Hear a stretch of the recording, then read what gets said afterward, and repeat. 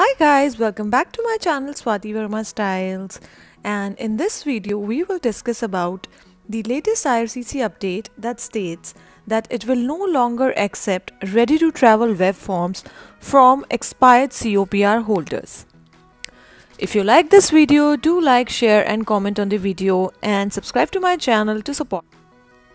IRCC states that it will contact expired COPR holders itself whenever they are authorized to travel to Canada.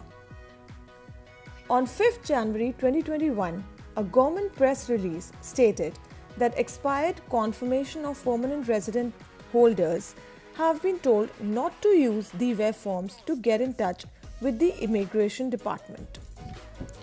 IRCC's new update states that expired COPR holders who are prepared to travel to Canada must no longer be communicating with the department through the web form or processing office email.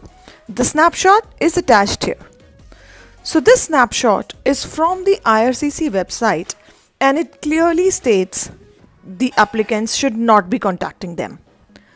This dates back to July 2020, where IRCC requested expired COPR holders to utilize the web form to inform them if they were ready to travel to Canada.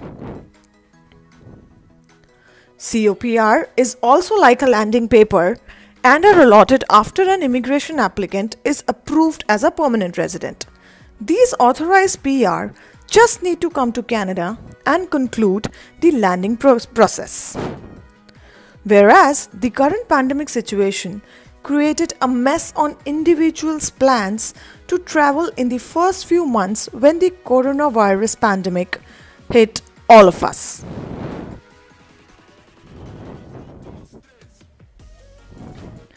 Though Canada's borders were still open to migrants who had COPRs approved before 18 March 2020, many migrants were unable to come to Canada because of reduction in the flights or any issues related to their home countries.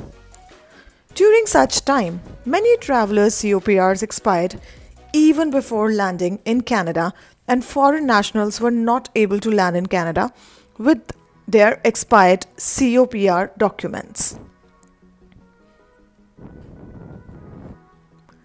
So, to solve this issue, IRCC published a new process in July 2020 which let expired COPR holders to demand for an authorization letter to land in Canada.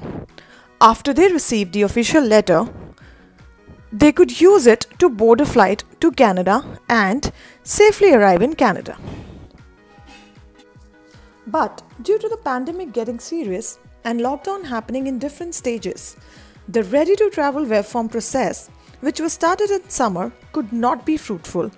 IRCC did not commence sending out authorization letters until September 2020.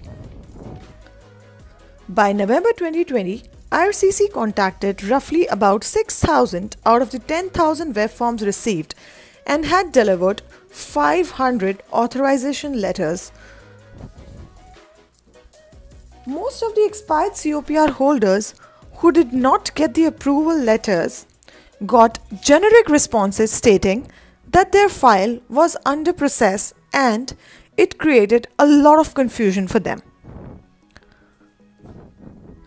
With no timeline on when they would get hold of their authorization letter, numerous expired COPR holders were stuck, as some had left their professions in their home country to relocate to Canada.